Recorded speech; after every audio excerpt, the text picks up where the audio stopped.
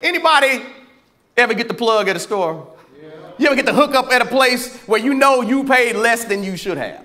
See, when you got friends in high places, and sometimes those high places is just behind that cash register. And you know, you go to finish line and they got them new Jordans and you like, oh, they like $240. I ain't got $240, but then you see your guy behind the cash register. You go over there to that brother, you be like, bro, I ain't got $240. And then he start doing one of them numbers. Right, yeah. Bro, give me $100, I'm gonna ring it up. You know, I'm gonna get this whole thing of shoes for $100?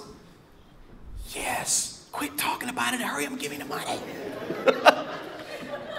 He drop a couple of codes in for his discount, his friend's discount, somebody else's discount. They got fired last week.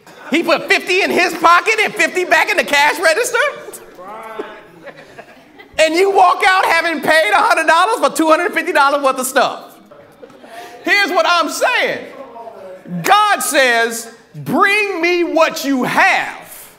I'm going to give you the hookup. You don't need to pay in full because I already did. I've got your discount. I got your code. I'm dropping it in this cash register. And when you show up on the scene, bring me the little bit of faith you got and watch me bring all the power I got. And we gonna make mountains move.